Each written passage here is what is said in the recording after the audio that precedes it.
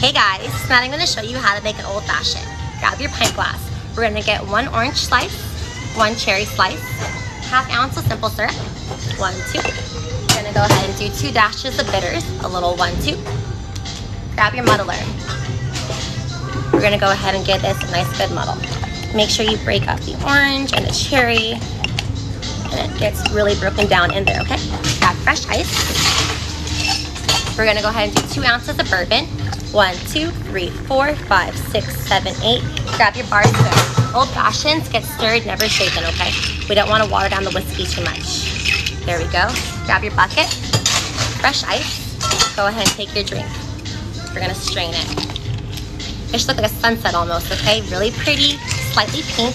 Go ahead and take your gun to top of soda water, and let's get the lemon twist using the orange twist and the cherry.